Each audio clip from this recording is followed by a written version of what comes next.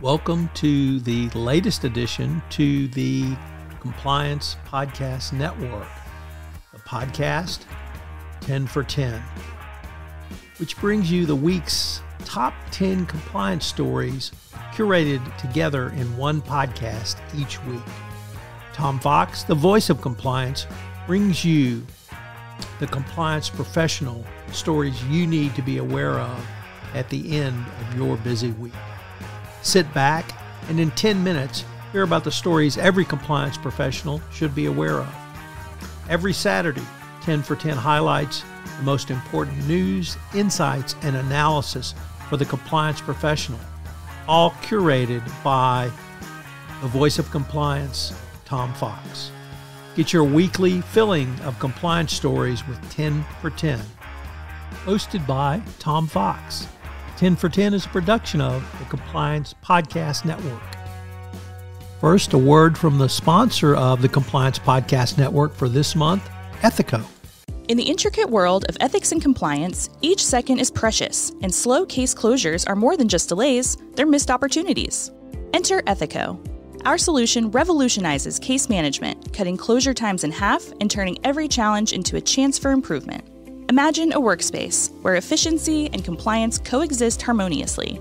Don't just dream of faster resolutions, make it your reality. Visit ethico.com/CPN today to book a demo and dive into our exclusive white paper by Tom Fox, the ROI of compliance, and to try our free ROI calculator. Empower your team with the tools they deserve.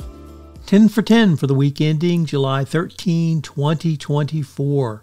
Our first story comes to us from Reuters, who reports that TikTok, the Department of Justice has asked the House to give them the right to use a transcript on some of the national security issues raised by TikTok and the bill requiring divestiture of TikTok, which was signed into law by the Biden administration. So it looks like the DOJ will have a full-throated response to the attempts of the TikTokians to prevent this law, and the clock is ticking on TikTok. Next up from the Financial Times, Polita Clark reports that in May, the percentage of workers who were working from home dropped to 26.6%, the lowest since the pandemic, but now, starting in June, it went back up, and it's nearly to the level that it was in June of 2022. What does all this mean? Well, it looks like remote work is here to stay. Certainly not full-time, and of course, there can be lots of caveats by employers, but the flexibility that this has brought employees is something that most employees literally across the globe want. They want to have the flexibility to work from home, and it's turned into a real business positive, at least for employees. Whether employers wake up to smell the roses and actually care about their employees is a different story, but it looks like that remote work is here to stay. Next up from ABC News, a former Indonesian minister has been sentenced to 10 years of corruption, and for agricultural minister sentenced to 10 years for corruption for taking bribes in the country. Indonesia, of course, is well known, or I would say has a reputation around corruption, and we rarely get convictions out of Indonesia, so it's certainly a big deal that this would occur. Next up from the New York Times, a jury has found Archegos founder Bill Wang guilty of fraud and racketeering. The 2021 collapse of Archegos Capital Management led to some $10 billion in losses for Wall Street banks. Prosecutors could ask for the judge to sentence him to jail for the rest of his life. It's not clear if he's going to get that sort of draconian sentence, but all of his defenses that, hey, we're just a family shop and we weren't required to follow all the rules, maybe so, but they got him for fraud. And finally, in the Bars of Gold defense, the jury hears final arguments in the Robert Mendez case. Senator Robert Mendez He says simply because the government talked about bars of gold, that's no reason to convict his client. That anybody can have bars of gold laying around the house, particularly if your wife is corrupt and takes those bars of gold in an attempt to influence you. Oops. Oh, well.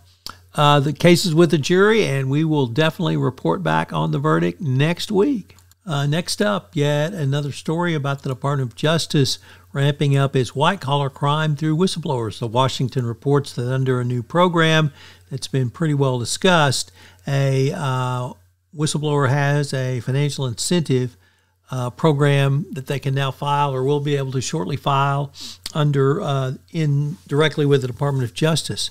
This will mimic the current program that the Securities and Exchange Commission, CFTC, and perhaps others have. It's the first time the DOJ is going to have a financial incentive program for whistleblowers, so it'll be interesting to see what results the DOJ gets out of it. Next up, from the South China Morning Post, China has amassed a 1.5-year tiger tally record in its anti-corruption campaign. Tigers, or those accused of corruption in China, over 36 were detained by China's anti-corruption watchdog in the first half of the year, setting a new benchmark for the president's signature ABC campaign. That is opposed to 22 for the same time last year. All of these tigers belong to a pool of officials known as centrally managed cadres, meaning they held ranks at the deputy ministerial level or above. A smaller number held slightly lower ranks but had key positions. And so the Chinese premier's cut down of corruption continues. One of the biggest stories of the week was Boeing, who has agreed to plead guilty to a felony in a deal with the Department of Justice. Boeing was under scrutiny for the door blowout and other failures in the first half of 2024. This led to the Department of Justice to accusing Boeing of failing to follow the strictures of the deferred prosecution agreement it had agreed to, and Boeing's now having to plead guilty. In addition, they'll have an additional $240 million plus fine and required to spend some $455 million to upgrade their compliance program. The Department of Justice is going to require a monitor to oversee the Boeing compliance program and hopefully others. So hopefully Boeing will get the message this time and move forward. This guilty plea will require court approval, and the victims, the families of the victims of the two 737 MAX crashes have already said they are going to oppose this.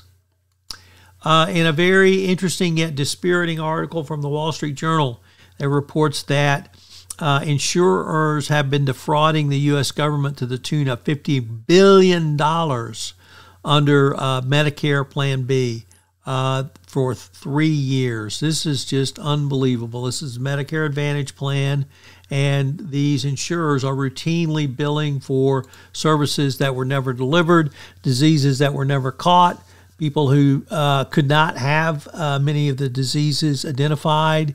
And once again, it shows that the federal government must be ever vigilant for insurance fraud. Literally at this level, I hope some people swing over this. There is absolutely no excuse for this level of fraud going forward. And our final story is from our good friend Elon Musk, who says that the fee which plaintiffs' lawyers who required him to have a revote for his bonus have sought should be thrown out. Really no surprise there. The problem is they won the case, and they're entitled to a huge fee. They got some, I think, $10 million overturned. So Elon Musk says the plaintiffs' lawyers aren't owed any money. Good luck, Elon. Have a great weekend, everyone. Have you ever wondered how to show the ROI of your compliance program? Have you struggled with the budgeting process, getting the funds you want for your compliance program? Well, I've partnered with Ethico to put together a white paper on the ROI of compliance, which shows you not only how to demonstrate ROI, but also how to speak finance when you're sitting across from the CFO with your budget proposals. Check out the website, and get the white paper.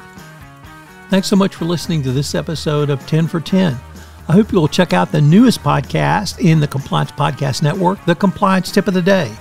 In Compliance Tip of the Day, I give a 5 to 8 minute summary of one tip that you can integrate into your compliance program or put together for greater compliance program efficiency.